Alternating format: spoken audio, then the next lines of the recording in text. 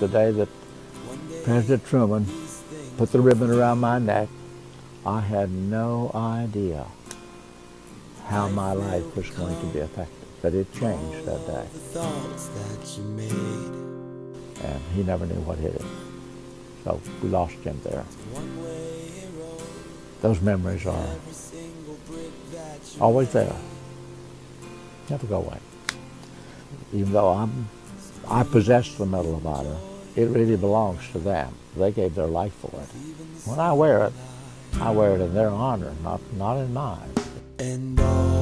The United States Veterans Administration contacted me and offered me a job as a veterans counselor. It was one of the best decisions that I ever made, really. They gave me an opportunity to, every day, do something for somebody else. One of the other big achievements, as far as I'm concerned, is I married the same girl that I was engaged to all the time I was in World War II. And we had 2 daughters. And from those 2 daughters, we have 5 grandsons. And from those 5 grandsons, we have 2 great-grandsons. So that was quite an achievement. How it feels just to be weak.